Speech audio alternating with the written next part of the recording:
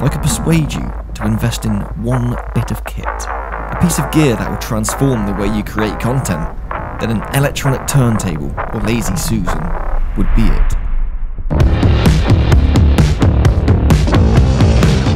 You know those super sexy spinning shots you see from the likes of Daniel Schiffer and Austin Paul? Well, you too can get results just as good with a small amount of money.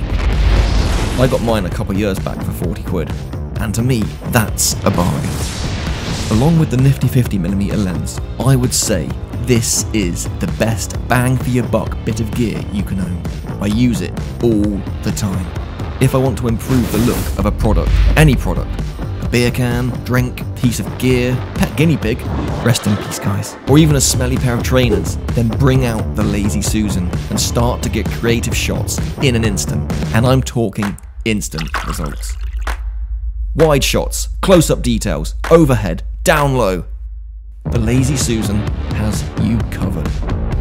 Push the budget and get an electronic one which keeps rotating over and over.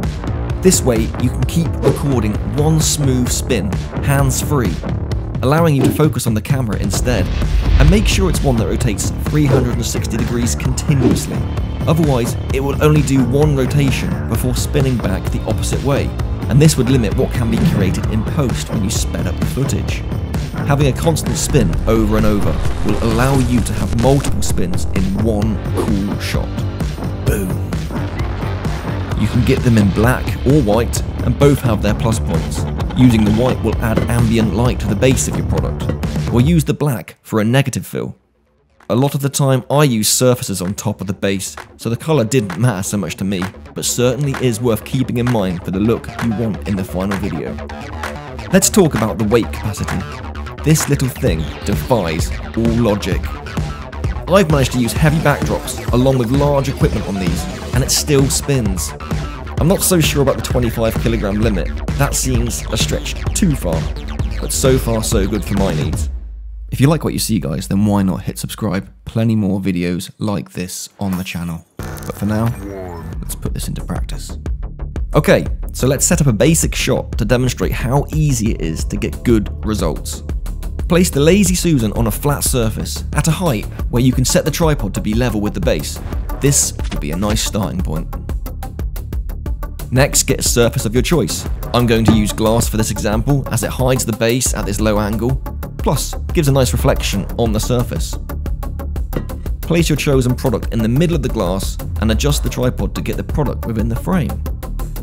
Now let's make a backdrop. Just prop anything up you can find that works. In this case, I'm using the sides of a collapsible ottoman. Position your main key light to one side and slightly in front of the product so the light starts to wrap around, but limit the amount of spill on the background as we will control that look with another light. Grab your small second light source and position that behind and to the opposite side of your product, making sure it isn't visible in frame. Angle it towards the background so in camera it has a glow behind the product. Consider adding a look to the shot by gelling this second light source. Let's go for a blue tin.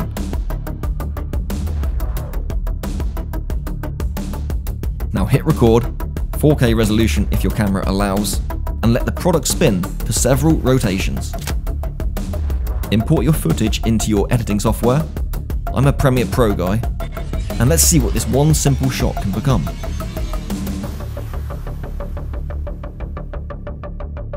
Your biggest friend here is keyframes.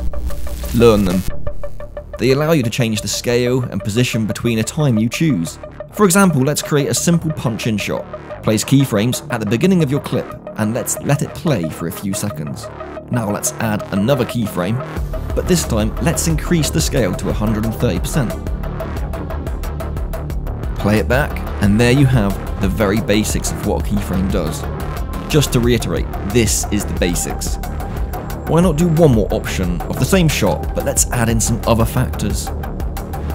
Okay, let's raise the interest level by also adding in a rotation keyframe alongside the scale and position.